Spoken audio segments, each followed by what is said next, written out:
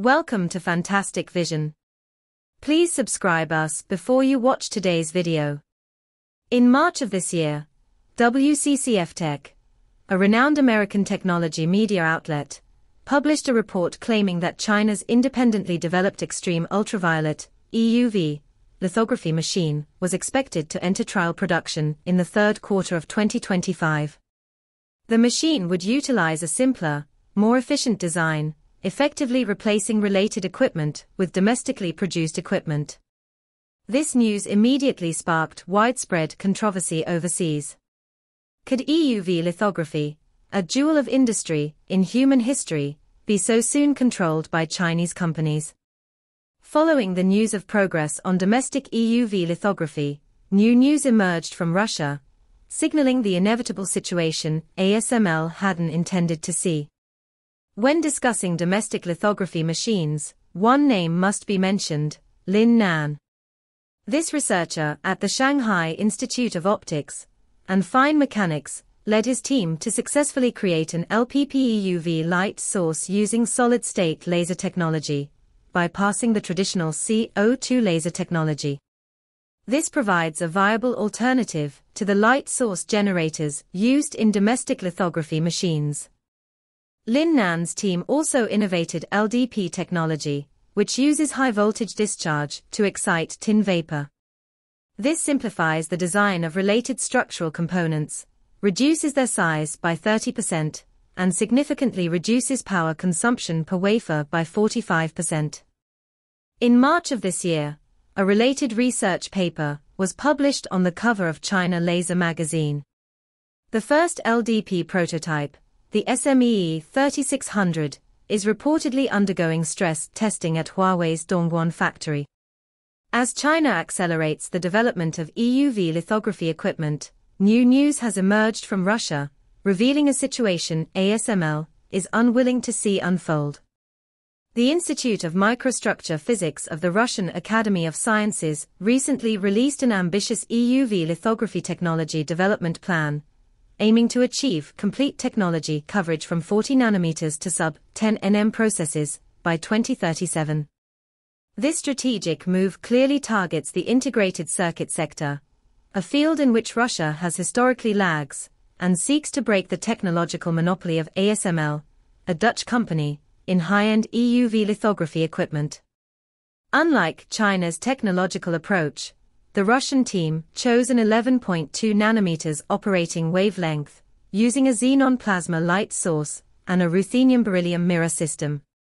This differs from ASML's 13.5 nanometers wavelength EUV method of bombarding tin droplets with EUV light. In terms of equipment lifespan and efficiency, the Russian approach may offer a better balance between cost and efficiency. Currently, Russia's EUV lithography development strategy has been defined into 3 phases, with each phase having specific milestones publicly announced.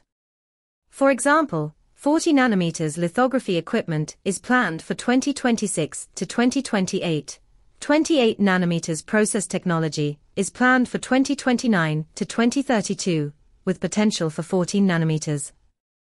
The third phase aims to achieve mass production of sub-10 nm process technology between 2032 and 2036, reaching the current world-leading level. This demonstrates that Russia has also taken a relatively pragmatic approach to the development of advanced semiconductor technology. Rather than pursuing a short-term surge in European and American development, Russia is aiming to catch up with existing processes over a decade or so, based on domestic realities. Russia's accelerated deployment of EUV lithography equipment is also leading to a situation that overseas semiconductor equipment manufacturers, like ASML of the Netherlands, are reluctant to see. First, domestic substitution of related equipment will inevitably impact ASML's future overseas market share.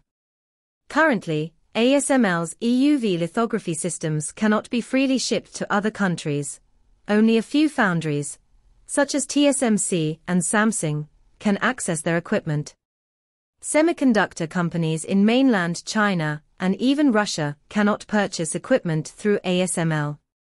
Accelerating domestic substitution is inevitable, leading to a loss of ASML's market share and undermining its monopoly in the EUV lithography market. Second, the emergence of a chip industry chain that excludes US technology will pose a severe challenge to established giants like ASML and TSMC. Currently, leading companies in the semiconductor industry chain, such as TSMC and ASML, are clearly subject to US export controls, preventing them from directly supplying equipment or products to countries without US authorization. Once viable alternatives emerge, the two giants will lose even more market share due to US restrictions. Furthermore, since the new solution avoids US technology controls, it will pose further challenges for both companies in resuming global operations. This is clearly a situation that overseas semiconductor giants like ASML of the Netherlands do not want to see.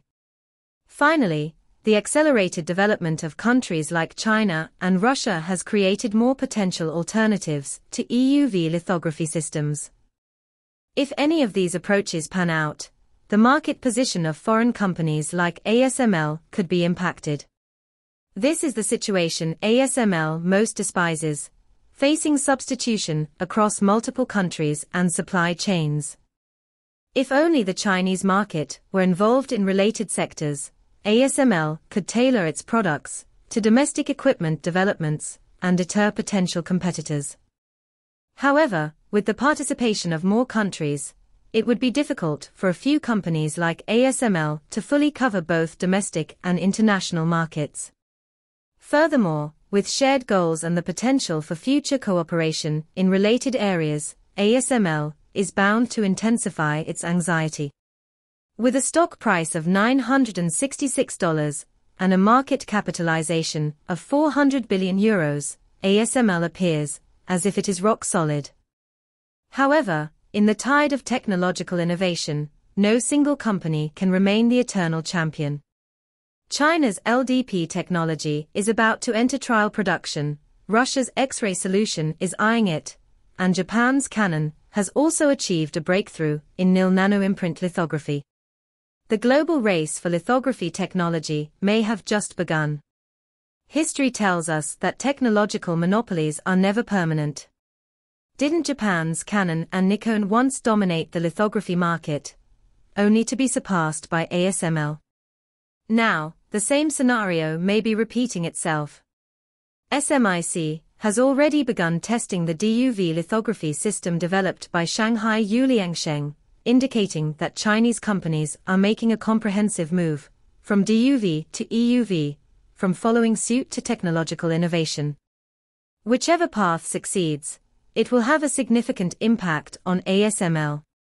This is why ASML's CEO believes that the regulatory measures imposed by Europe and the United States on China are forcing Chinese companies to innovate.